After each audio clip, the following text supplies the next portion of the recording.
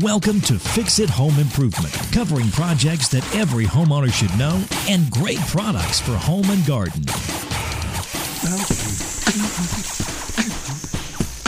Hi, I'm JC, and this is where we share weekly home improvement tips. I'm here with my co-host Cindy. Hello, JC. Hi, Cindy. This week we're going to talk about bath and shower tile, and we'd like to thank Elmara for liking and sharing the podcast. And in December, you'll be able to find our podcast on Pandora. They're going to start carrying podcasts now, and we were picked to be part of the launch. Exciting. And I spoke to Joe Truini to get some updated information, and he wrote the book Stanley Tiling, A Homeowner's Guide. And this is a great reference book if you plan on doing a bunch of tiling projects around the house. It has a lot of pictures, good instruction. It has floor and wall tile techniques. And we spoke to Joe before when we talked about sheds. Right. He's written like 8 different books. He's also written articles for This Old House, Popular Mechanics, and Fine Home Building. And then he has the website DIYtoolsandtips.com. Mm-hmm. And if you're looking for his books, his name is spelled Truini. Nice. The ancient Egyptians used tile in their tombs and temples. The ancient Romans, they used tile embedded in mortar in their public baths. And some historians think that the first ceramic tile was developed in Egypt around 1000 BC. And ceramic comes from the Greek word meaning pottery or burnt stuff. That's great when you stuff in the definition. Henry M. Rothberg was a chemical engineer, and he developed the first thin-set mortar in 1956. He bought the Laticrete Company, and they still make top-rated mortar for tile and stone. If you plan on replacing the tile for your tub or shower, this is a great time to update the shower and tub faucets, shower arm and shower head. You can add grab bars and accessories, and when I spoke to Joe, he mentioned if you have a tub now with a shower head, think about removing the tub and replacing it with a low-curb shower base if you don't take baths regularly. This is going to give you a more modern look, and if you're remodeling a bathroom for an older relative, it's much easier to get in and out of a shower rather than stepping up and into a tub. Right. And if you plan on taking out an old tub and it's cast iron, breaking it up with a sledgehammer is going to make it much easier to remove. Are there more steps to this than just hitting it with a sledgehammer? I would remove the cover plate first on the tub. Turn the water off, too, before you start whipping a sledgehammer around in the tub. And then remove the flange from your drain. Put on a pair of goggles? Yeah, goggles, hearing protection. I would wear a Why would you need hearing protection? Anything over 85 decibels, you should be... Is this going to be loud? Oh, yeah, man. Using a sledgehammer on this. I don't know. I've never done that. Yes, wear hearing protection. And then I would start from the outside. I'd throw a blanket or a drop cloth over the outside edge of it. I don't think you finished the sentence yet. Well, I do speak for a living. And start using the sledgehammer on the outside, hitting the bottom of the center of the tub, and work your way up. It's going to start breaking off porcelain, and then it'll start to crack the tub as you work up the side. Hit the top on the outside edge of the tub, and then work your way down on the inside, and you're going to start breaking off chunks of the tub. Then you can work your way across the bottom in the center and go up the inside wall on the opposite side. And you can pretty quickly break this. I mean, it's definitely work, but you're going to be able to break this into 2 large sections. So not quickly? And it's going to be moderately quick. And then if you can pull it out in a couple of big sections, or you can just keep working on it, and you can break it into fairly small pieces. And it's a lot easier because these tubs can be very heavy, hundreds of pounds. And, trying to get it down a hallway and out of a house, it's going to be much easier if you break it up. Okay. Should you wear a dust mask? I didn't say dust mask. No, you said hearing protection. Yeah, wear goggles and a dust mask. And I would wear a 2-strap N95, and 3M makes most of the top rated. Although Soft Seal, they have an N95 dust mask with dual straps, and they have a silicone seal all around the outside edge for a better fit, and that's NIOSH approved. And that's the National Institute for Occupational Safety and Health. To remove the old tile and the tile backer board, if you've taken out the tub or a shower base and you're replacing that, you can grab underneath a section where it's exposed and pull at it and see whether you can break off a section, or you can remove a section of tile with a pull and pry bar and a hammer, take a hammer and pound through whatever that backer board is, and then try to grab a section, pull it off. If it was held in place with galvanized nails, it's pretty easy to pull off a section at a time. If it's screwed in place, then you're going to have to take off the tiles, use a drill, and remove the screws. And it can be pretty heavy if they use cement board. A 3-foot by 5-foot section can weigh anywhere from 40 to 60 pounds, depending on the manufacturer. And make sure you're wearing good quality gloves, goggles, and a dust mask. Okay. Joe had a tip for cutting out old sections of tile and wall board using a reciprocating saw. So he said take an old blade and squeeze the trigger till the blade is fully extended, and then make a mark about 1 inch from the saw's shoe plate, and then take the blade out and put it into a vise at that line, bend it back and forth until it snaps, and then put that short piece of the blade back into your reciprocating saw, and then cut into the grout lines and cut out sections. So either 2-foot by 2-foot or 2-foot by 3-foot, and then pry out those sections with a pull and pry bar. And that way you don't have to worry about cutting into either water lines or electric. If you have plaster walls with tile, you can score the plaster just beyond the tile with a razor knife and then use a small handheld sledge, or you can use a short length of 2x4, hold it against the wall and hit it with a hammer or a sledge, and you'll start to break apart the plaster. You'll loosen the tile. Once you get down to the lath, use a reciprocating saw and cut down through the wood pieces.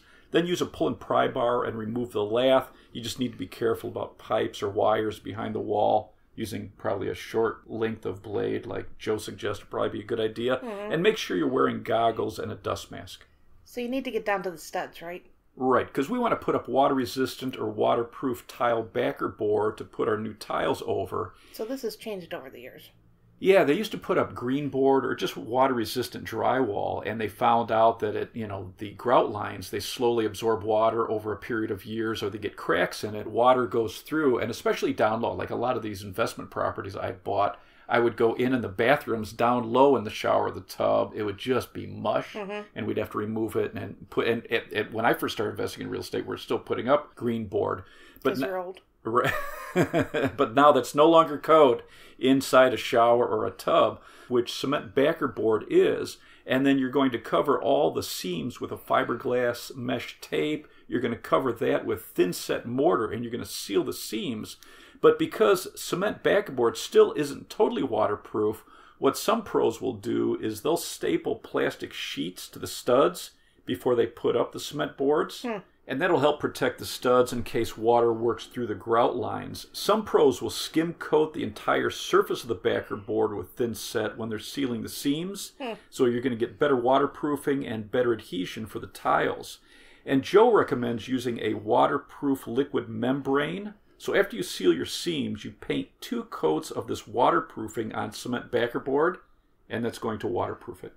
Some top-rated liquid waterproof membranes are from Mapei. It's M-A-P-E-I, and it's called their Aqua Defense. Redguard, it's R-E-D-G-A-R-D, and that's from Custom Building Products. And Laticrete, it's L-A-T-I-C-R-E-T-E. They have something called Hydroban, H-Y-D-R-O, capital B-A-N. And then there's a product called Kerdi membrane. It's K-E-R-D-I. So if you don't want to roll on a liquid waterproofing, this comes in rolls. You put a thin coat of thin set on your cement board, and then you embed these sheets into it, and it creates a waterproof membrane. They also have a product called Kerdi board that's an alternative to cement board, and it comes in 1/2 inch by 48 by 38 inch sheets, and this attaches directly to the studs around your tub or your shower. It's held in place with screws and washers. Then the seams and the screws are sealed with their seam tape and thin set mortar. And these boards are very lightweight, only around 2 pounds.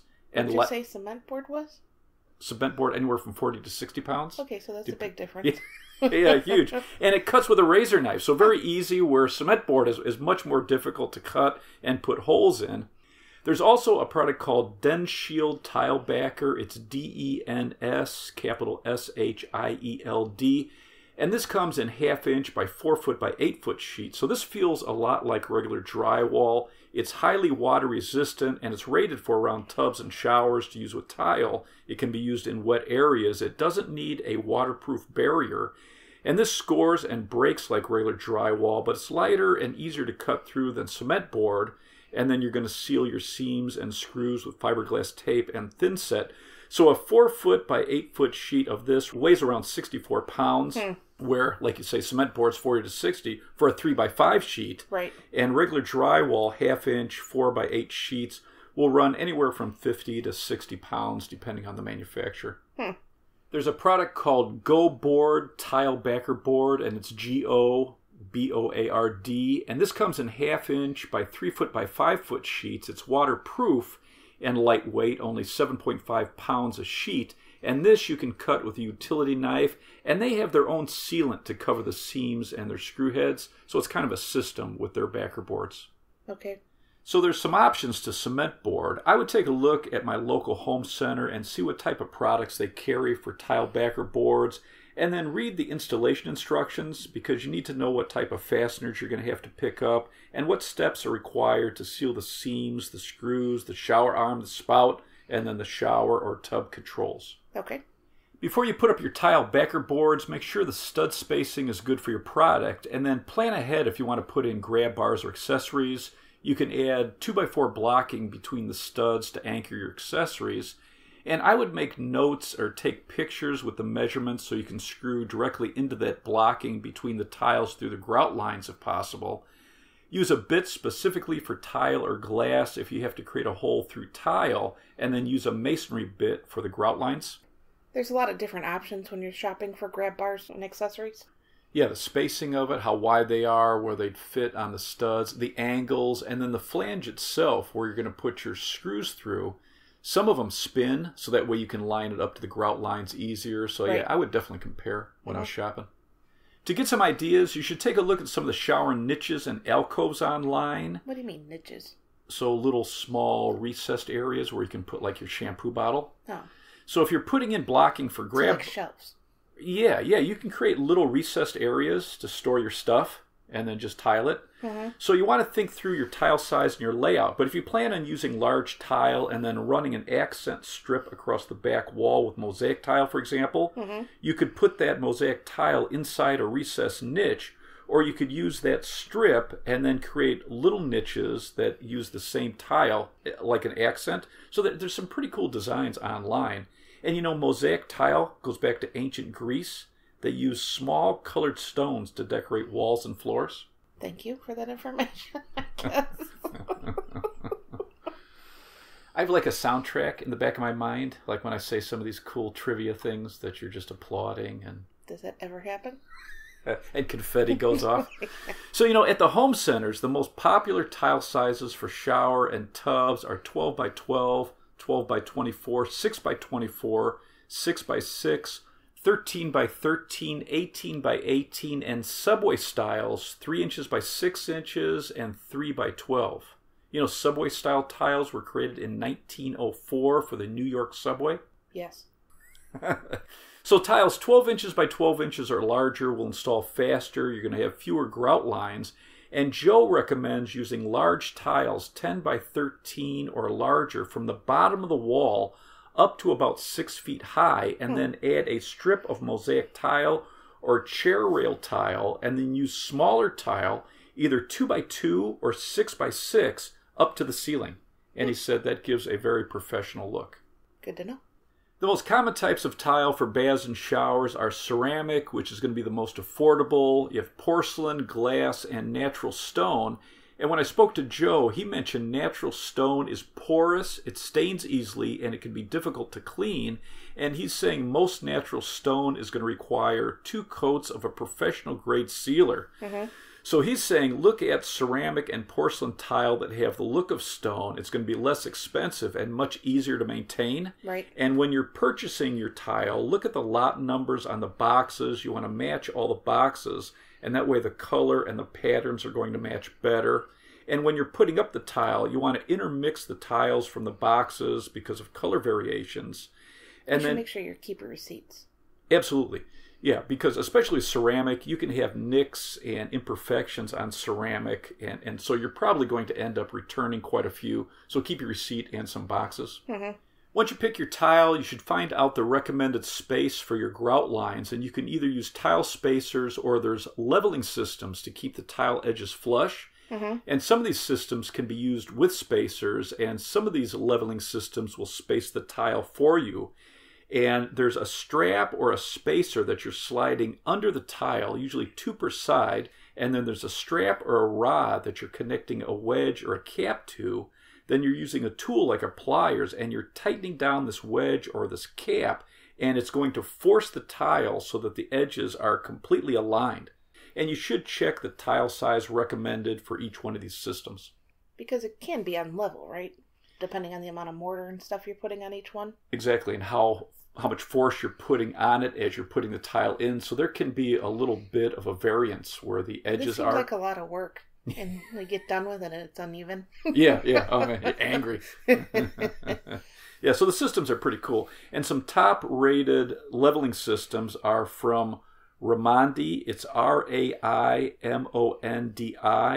QEP, and it's just the letters Q, E, and P. Ruby, RUBI.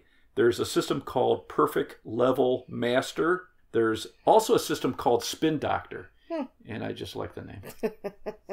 Did we mention that you have to knock these things off after the mortar dries? Right. Yeah, so you can take a rubber mallet and whack them, and they snap off. So they're pretty easy to remove, and it's fun. And then once you have all your tiles and you know your spacing, you want to lay them out side to side and top to bottom, because you don't want to end up going from left to right, let's say, and have a very narrow strip in a corner. You want to shift your layout so you have equally sized cut pieces at each end, and then you're going to have your full pieces in your main field. And then from top to bottom, you'd probably want a full piece on the top working down to the very bottom row, and that bottom row should be about half the size of a full tile. If not, then you can shift it accordingly, and then you'll have cut pieces at the top and the bottom, but a full piece looks good at the top. Also, take a look at bullnose tile for the end walls, or what trim pieces are available to finish any exposed edges of the tile. And then, are you going to be using a shower door or shower curtains? Where do you want those tiles to end?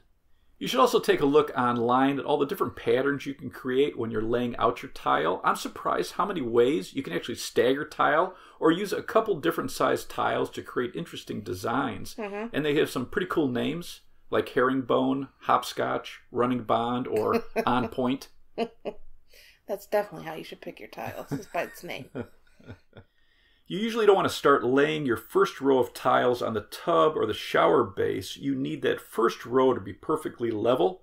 So many pros are recommending using a ledger board on all 3 sides of your walls just above that bottom row. So what is this? So this is a very level piece of wood. So either a 1x2 or a 1x4. And especially if that first row, that bottom row, are going to be cut pieces, generally you're going to put all your full pieces up first.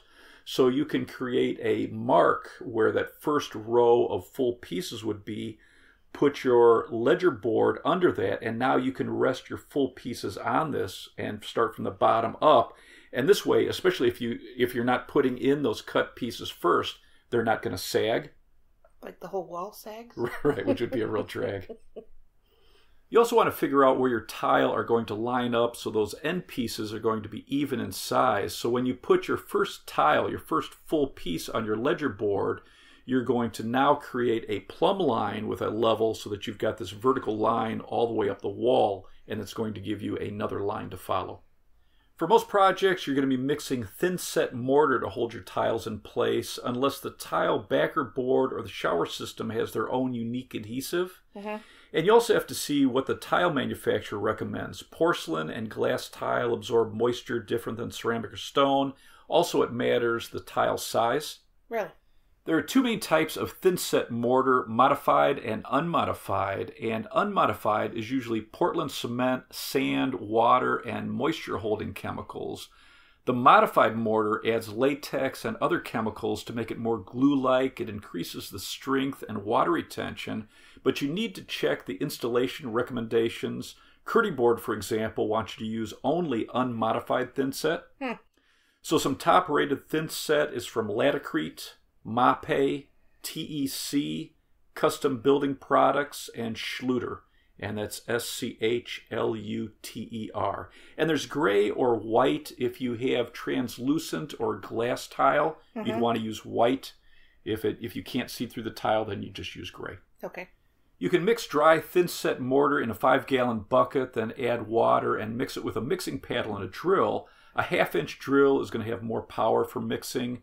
You're going to spread the mortar on the wall with the smooth side of a trowel first, and then use the notch side, and you're going to pick a notch trowel based on the size and the recommendation for your tile. Okay. So for example, a 4x4 tile, generally you're going to use a 3/16 notch trowel, 8-inch by 8, 1/4-inch notch trowel, 12-inch by 12-inch, 3/8, 16 by 16 or bigger 1/2-inch notch, but check the installation instructions. Only mix as much mortar as you can use in about 10 minutes, and then clean out the bucket and mix a new batch, and keep your tools clean between applications. And when you're putting your tiles into the mortar on the wall, many pros recommend back buttering each tile for better adhesion. What is that? So this is putting a thin layer of mortar on the back of the tile with a smooth edge of the trowel, especially if you have tiles with indentations in the back, or large tiles, or all natural stone tile. They recommend that you back butter each tile.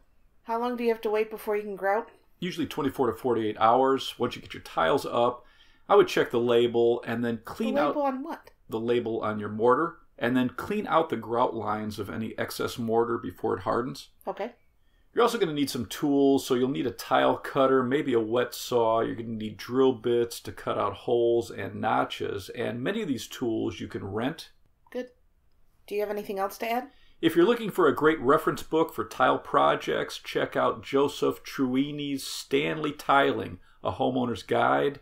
And check out some options for tile backer board at your local home centers. They're pretty interesting, some of these new products. I would research the recommended thin set for your tile backer board and the tile, and then look at some of these new large tiles. They're pretty cool. Let's wrap this up. You can subscribe to our podcast soon on Pandora, Apple Podcasts, Google Podcasts, CastBox, and Player FM, or your favorite podcast app.